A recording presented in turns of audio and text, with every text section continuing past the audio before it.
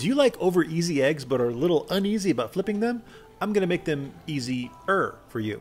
In an oiled or buttered pan over medium heat, add your egg and season it as you wish. Once the whites start turning white, or about the time you'd flip the egg, instead add a teaspoon of water to the pan and cover. Now, over the next minute, the steam will cook the top of the egg, no flipping necessary. Now, this technique is called basting, but a basted egg is roughly the same as an over easy or an over medium egg, the way I like it. Anyway, I hope this helps you crack the code on the no flip over easy egg.